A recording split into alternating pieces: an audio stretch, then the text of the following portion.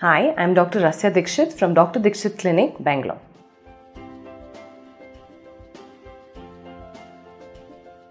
Fungal infections of the nails are more common in young people who have a lot of trauma to the nails. For example, if they have been having some kind of repeated trauma to the nail because they're playing football or you're wearing too tight shoes, or in people who are diabetics, people who are older, people who have a lot of work in water, so housewife, these are people who are generally prone to get fungal infections of the nail.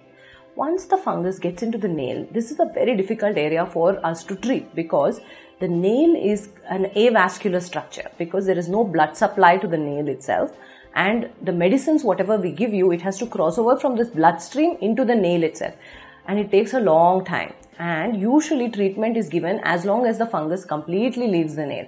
That means if you have a fingernail infection, the treatment can last up to 6 weeks, and if it's a toenail infection, it may take up to 3 to 4 months for the fungal infection to completely clear out. And when that means that when you take oral fungal treatments for such a long time, there is going to be some amount of burden for your liver and your kidney, because they have to metabolize these antifungal tablets.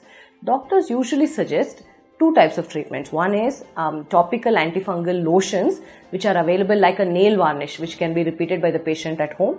And nowadays laser treatments as well. An NDI laser has been found to be very effective in reducing the fungal load. If you are not very keen on taking oral treatments, these are some non-tablet treatments which are now available, which will help with fungal infections.